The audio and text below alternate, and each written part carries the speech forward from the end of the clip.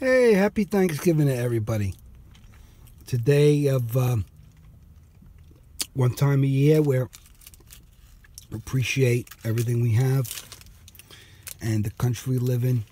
So we look back at the tradition of Thanksgiving, where it started. Was that 500 years ago now? But the Pilgrims had so much they invited the Indians. Did you know that some of the Indians didn't want to come? You know that some of the fucking peaceful indigenous wanted to fucking scalp and slit the throat of these fucking people?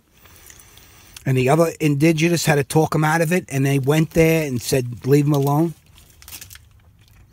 Meanwhile, the Indians came in, and the Pilgrims invited all of them in there. But fucking some of these peaceful indigenous victims that we keep hearing about, they wanted to slice the fucking throat of every fucking Pilgrim.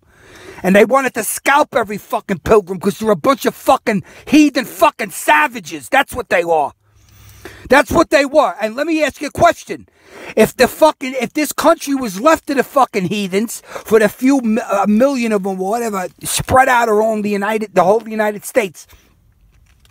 So in other words, there's 320 million Americans here today, and there's still land, vast fucking acres, hundreds of millions of acres of fucking vacant land in America. So in other words, the indigenous people at the time, what'd they total? A few 100,000?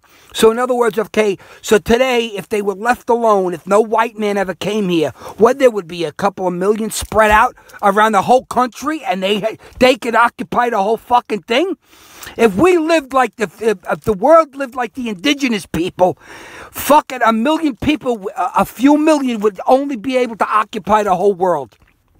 Because of that bullshit, the fucking my land as far as the eye can see. Get the fuck out of here.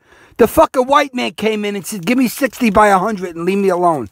These fucking indigenous, oh yes, okay. They're not greedy, cocksucking, heathen, fucking thieving, throat scalping, cutting motherfuckers. I mean, I'm sure there's a few nice ones that we met, but listen, believe me, there were a few sitting back in the village hoping that something happened at the fucking feast where they could use that as an excuse to go in and slaughter everybody.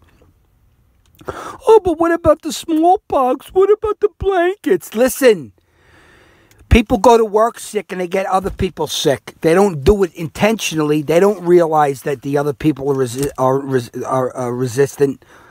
Aren't resistant to their fucking germs. What are we supposed to do? Put people in jail now? Those fucking white people didn't know that the fucking germs that they brought over.